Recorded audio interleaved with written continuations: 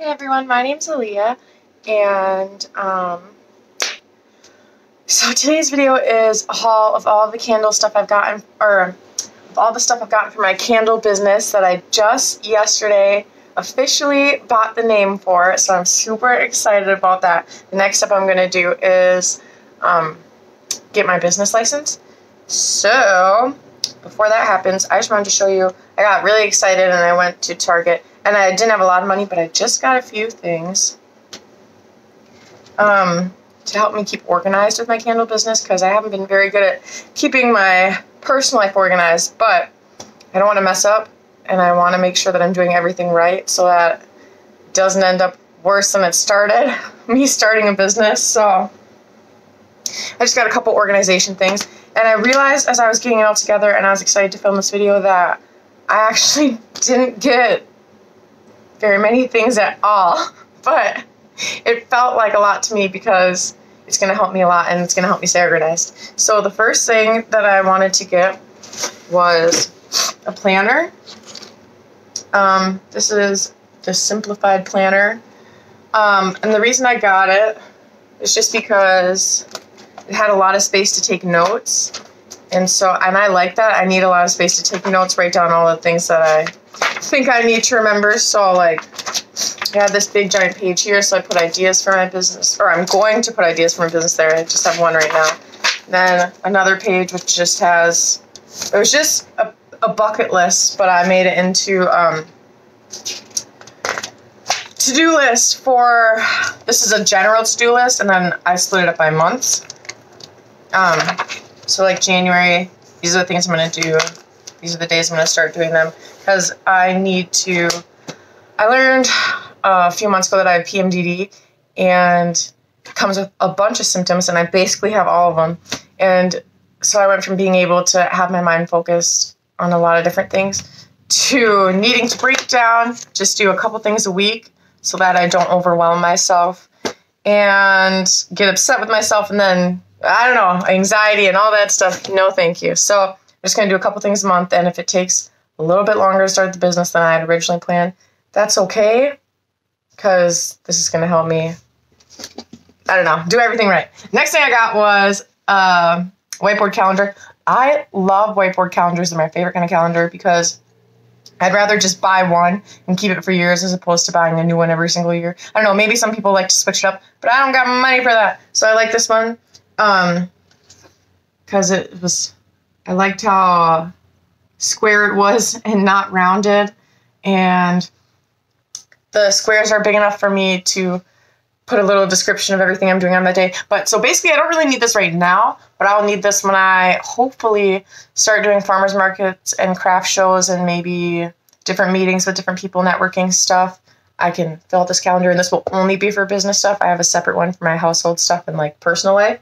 So this one's only gonna be for business, and that's my business name. Is it backwards? I don't know, because I'm just recording on my phone, so I don't know if it flips it when I record it.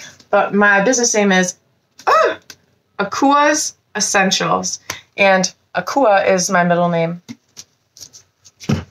And then since that was all I had to show you, that was literally, oh wait, no, I have this, but it wasn't from when I went to Target. This was just from something I bought a while ago for my personal life, and then I never ended up needing it for my personal life, so I'm gonna use it for my business. It's just this metal, what does this say? Tin plaque,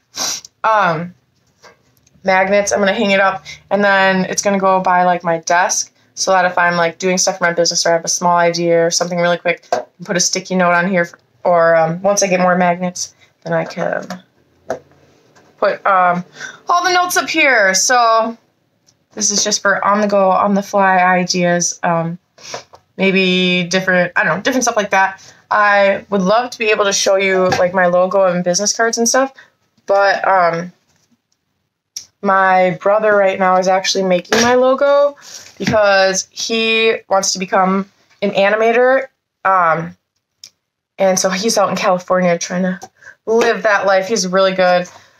Follow him on Instagram at RAMO_arts. I could be wrong, so I'll have to do that in the next video because I'm probably wrong. But so this whole journey started maybe 3 years ago. And I love candles. I bought so many candles. I love buying candles in all the different scents because I liked how I could buy a candle that matches whatever mood I'm feeling. That's why I like to buy candles. I like to buy candles so that if I'm in that mood, then I can light that candle and just like sit in it. I don't know, sit in that mood. And so I was like, favorite smell is vanilla. I kept buying vanilla candles. And then I thought to myself, this is really expensive. My husband was like, you cannot keep buying candles. Like, we're spending too much money on them. So I was like, maybe I should start learning how to make candles. And so at first I thought, nah, that's probably way too hard. But then I went on Pinterest and I just typed in how to make candles and just looked at their like little things that said how to make them, little pictures. And so I saw a picture and it only had like 6 steps and it looked super easy. So I was like, maybe I should. And probably a few months went by and then maybe I looked at a YouTube video or something like that. And then I started looking on Amazon for like, I wonder if I can get a starter kit how to make candles. And then of course they had a starter kit and it was awesome. Perfect starter kit. I actually have that. Let me go get it. Oh, you saw I'm filming in Snoopy pants, but whatever. So the starter pack comes with a bag of Arts and Crafts wicks, candle wicks, and where are they? Maybe I threw them away because I don't really like them. Oh, I put them in a different box. They're like these candle wick stabilizers. They keep it in place for when after you, or so when you pour your candle, the wick stays in one place like where you want it to, so it keeps it straight in the candle. But I don't really like those, so what I do is I just use an old colored pencil. Literally, I think this is from like 9th grade or something like that. I don't even know. And then you just wrap the wick around it and it stays on your candle. I don't know. It's easy. Then it also comes with a bag of, well, I think mostly on Amazon they sell soy wax. And so this Arts and Crafts candle starter kit, which is only $30, I think, comes with a 10-pound bag of wax. My bag of wax, this is like the 3rd kit I bought. And the reason I buy the kit is because it's really cheap and it gives you wicks every time. So I just have bought the kit like 3 times. But so this is not the bag that the candle wax comes in. This is my bag. Something happened to it and it's a long story, but so then it comes with the candle wax. And this soy wax comes in a flake form.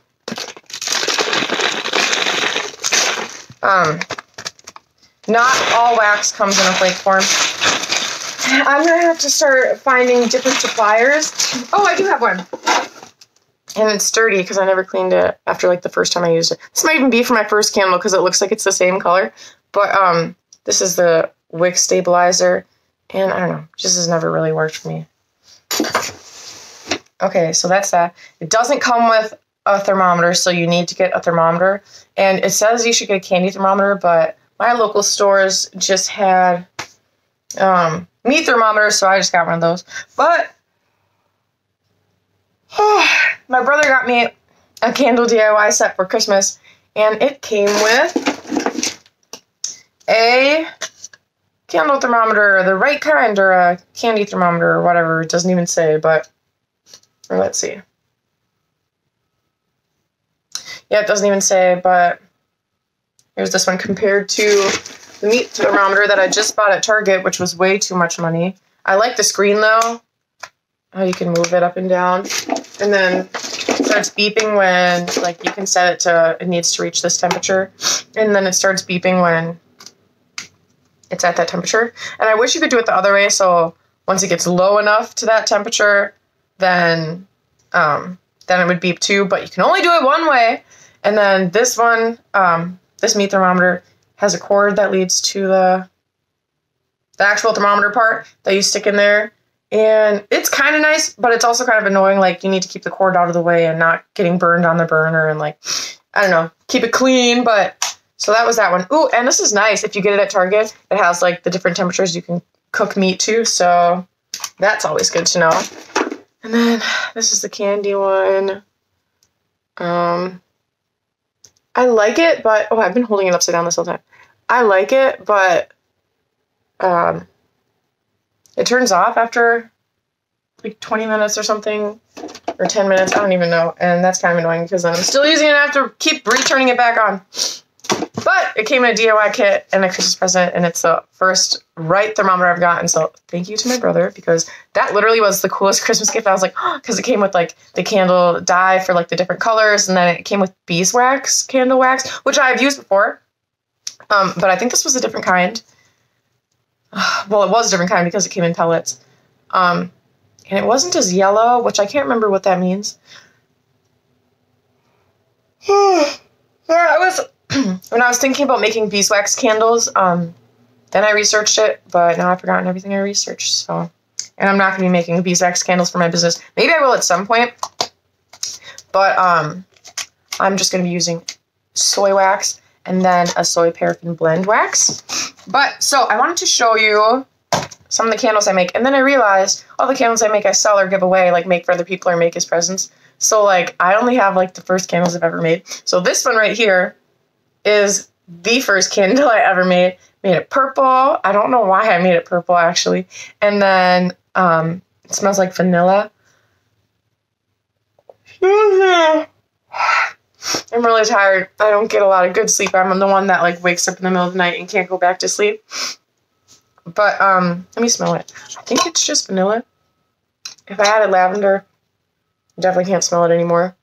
Oh, look at the inside. There's like parts where I burnt the oil too much. Only used it a few times. The smell is way too strong because the essential oil I had is it's sandalwood vanilla from like Walmart, I think. And I put way too much of it in here, I'm pretty sure, because I wasn't measuring it in any way. And soy wax can only hold like 12, I think, don't quote me on this, 11% or 12% oil. Can only contain that much oil. So I probably poured way too much in here, and that's probably what's burning off. But I love soy wax.